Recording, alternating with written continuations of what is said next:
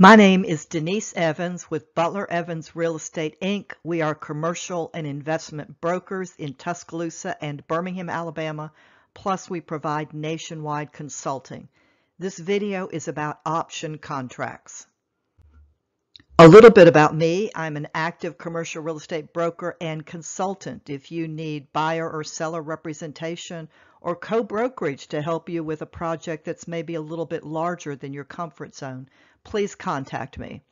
I'm a retired litigation attorney who specialized in real estate and banking defensive litigation, a former clinical professor of real estate at the University of Alabama Culverhouse College of Business, and a nationally published author for McGraw-Hill, Sphinx Legal, and Kaplan Dearborn.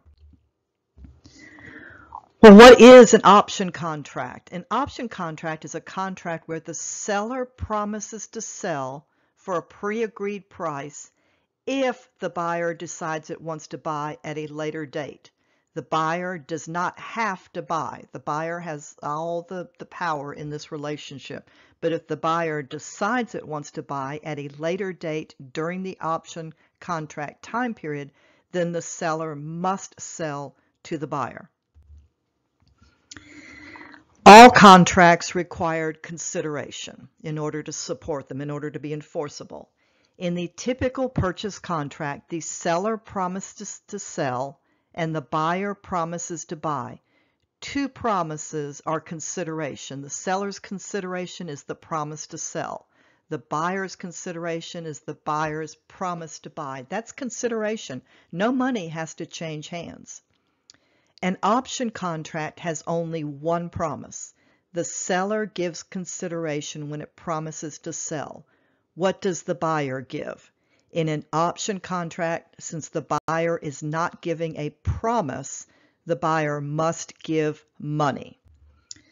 The buyer will pay the seller some non-refundable amount of money as the consideration for the option contract.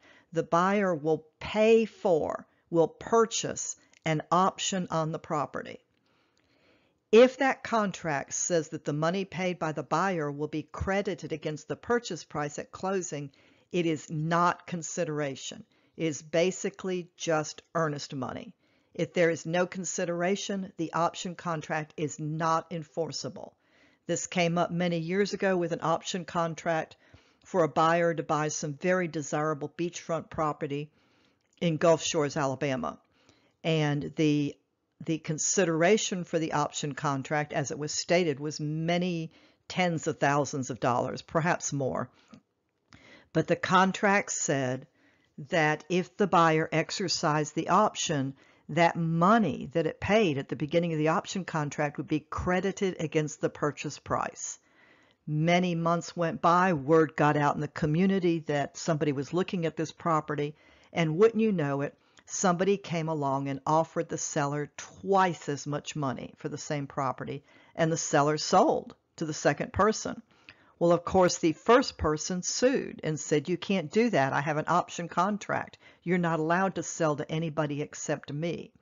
And the Alabama Supreme Court said, "You, buyer, do not have an option contract. You paid down some earnest money. There was no consideration for the option, and so that contract was null and void. You have nothing."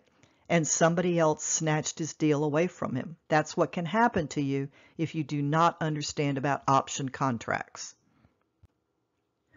Well, I hope you found this information useful, and it will help you be successful if you are putting options on contracts and then deciding to buy them later, maybe after you're able to flip your option contract to somebody else, and will help you avoid trouble. If you have any questions or if you have suggestions for other videos, you can contact me. Email me at denise@butlerevansrealestate.com or call me at 205-310-3799. I am in the Central Time Zone.